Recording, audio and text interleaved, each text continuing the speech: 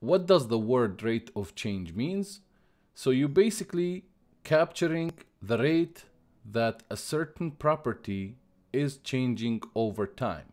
That certain property could be a mathematical property, could be a physical property, or in a more simpler form, you are talking, let's say, about a motion or a movement that's happening a long time, and you are describing how does that thing or does that person is changing over time. You can express that motion or that change through a rate. Usually when we say rate, we say 1 unit per other unit, 1 unit represented as a part of other units. As simple as possible, you can think about your car. What's the rate of change of the car motion? In this case, we're talking about speed. So it could be miles per hour or could be kilometers per hour to represent how fast the car is moving in respect to time. So sometimes you throw a ball. How fast does the ball go down to the ground? Then that's a rate of change problem. If you are rolling a wheel on the road, then how fast is that wheel moving with respect to time in this case? So let's learn together what's the rate of change and what are the mathematical concepts behind it and how we're gonna solve some rate of change problems and be ready and be prepared to use those as moving forward in differentiation and integration. So back into our slides.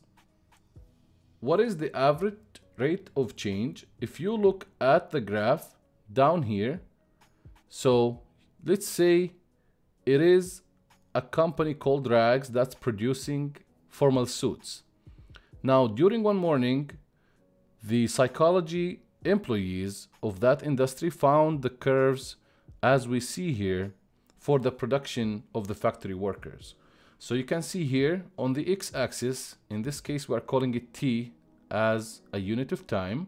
We are giving it 4 slots, 1, 2, 3, 4. So you start with 0, that's 8 a.m., the start of the day, of the working day for those workers in that exact company. 1 represents 9 a.m., 2, 3, 4 until 12 p.m. On the y-axis here we call it N. That's the total number of suits produced. So how many suits are being produced over time? In more simple forms for that example, how many suits are being produced per working day from those employee workers? Now you can see the curve is going based on the behavior of how many suits being produced per time. So you can imagine that from 8 a.m. to 9 a.m. you are producing at exact or certain moment you are producing 2 suits, 3 suits, 5 suits, all the way to 20. So you can see here, this is a point where you have X and Y. X represents the time, 1 in this case, which means 9 a.m. and 20 means how many suits are being produced on the Y-axis in this case. And you keep going.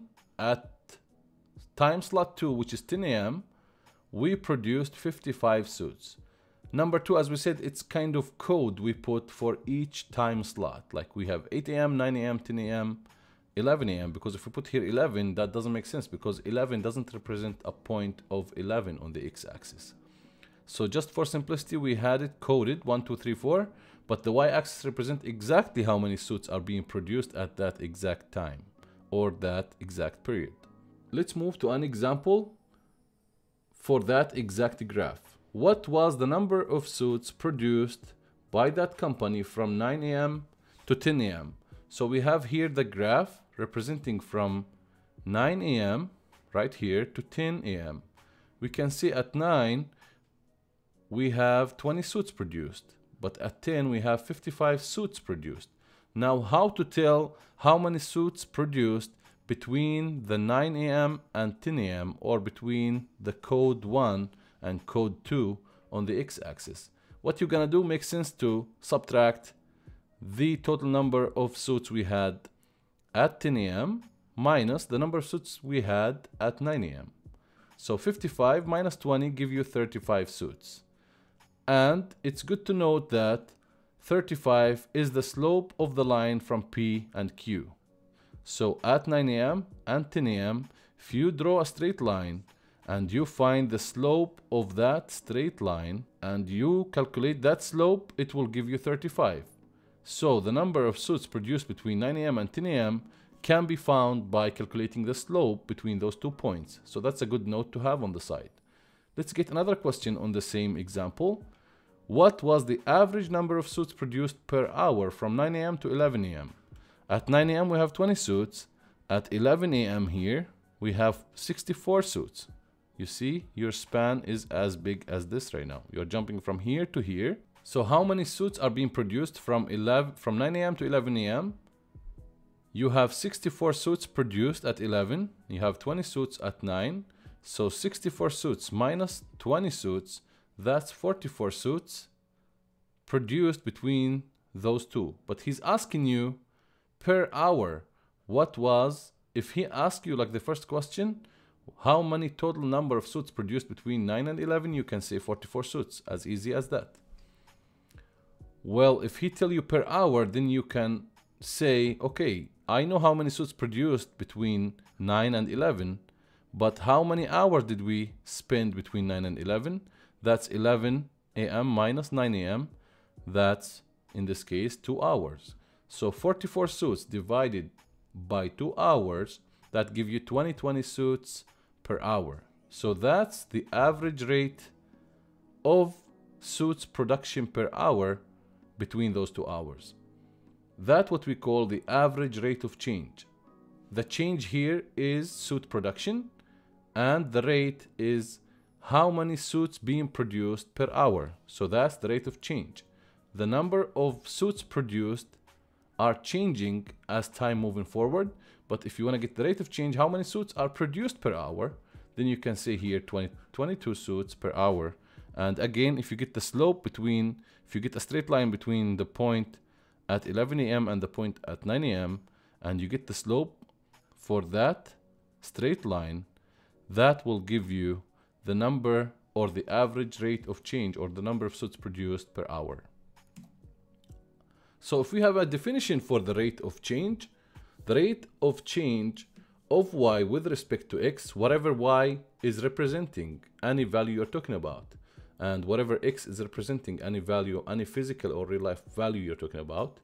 So as x changes from x1 to x2, so from value 1 to value 2, in our previous example from 9 a.m. to 10 a.m. or to 11 a.m., is the ratio of change in output to the change in input.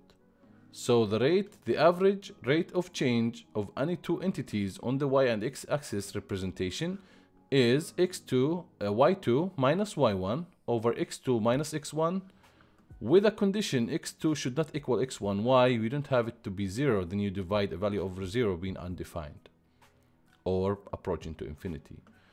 So let's look at a graph that represents 2 points. We have a point x1 on the x-axis and point x2, and we have a point here in the xy axis Cartesian. So y1 represents f of x1 and y2 represents f of x2. Now if we want to find the slope for the secant line, that's the straight line we draw between point P and point Q, then you can easily do that by applying y2, which is here, minus y1, which is here. So you subtracted the y point at Q minus the y value at point P over x2, which is here, minus x1. Makes sense, right? So you can represent y2 as f of x2 minus f of x1. Same exact thing, y equal f of x. Now let's take an example for an average rate of change. If you have y equal f of x as x squared, so the y equal x squared, what is the average rate of change as x changes from 1 to 3? So you know the y equals x squared, but x1 equal 1 and x2 equal 3 because x is changing from 1 to 3. So x1 either equal 1 or equal 3. But y1 and y2 in this case is the f of x1 and f of x2. So when x1 equal 1, y1 equal f of x1. F of x1 in this case is f of 1. If you plug in f of 1 into the x squared, that gives you 1 squared, which equals 1. And when x2 equals 3, y2, which is f of x2, equals f of 3. If you plug in f of 3 in the function here, that's 3 squared equals 9. Now the average rate of change equation, y2 minus y1 over x2 minus x1, equals f of x2 minus f of x1 over x2 minus x1. F of x2, you already know it, 9, minus f of x1, you already know it, 1, over x2 is 3, x1 is 1, and that gives you 4. If you want to see that in a graphical representation, x squared is drawn in the purple curve, then x1 is represented here, and x2 represented here, and that represents the y equal x squared. Now the average rate of change equals 4. That's the dotted straight line between the final point and the initial point. Now if you want to find the rate of change, which is represented down here in this equation as x moves from 1 to 2 instead of 1 to 3. So x1 equal 1, x2 equal 2. And as x1 equal 2, x2 equal 3. Let's see how we're going to solve that.